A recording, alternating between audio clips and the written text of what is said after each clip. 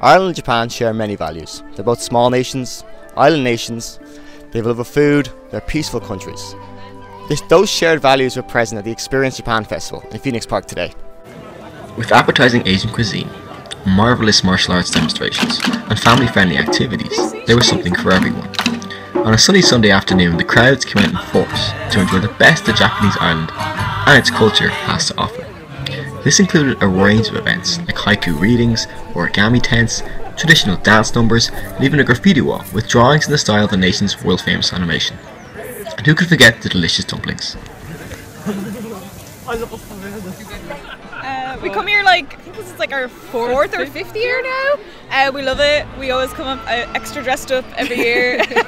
We make it a point to come out, so we love this festival. And we've been watching the main stage, which is really good. We're about to go get the balloons that the kids have because we're super jealous.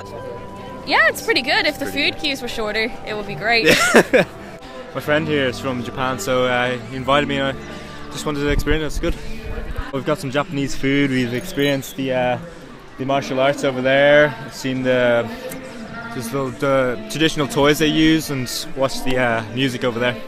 Experience Japan say these events promote integration and cultural understanding between Irish and Japanese communities. This was the Hanami Festival Day, where the arrival of spring is celebrated with a customary viewing of flowers, most notably the cherry blossom. Did you know that 2017 marks the 60th anniversary of the establishment of diplomatic relations between Ireland and Japan? To let us experience Japan, because actually some of things I totally didn't know about Japan, and they talk about the martial arts, the food of Japan, and exposed to Japan. Yeah. Events like this remind us of the things that our countries share, and also the differences we have aren't so great.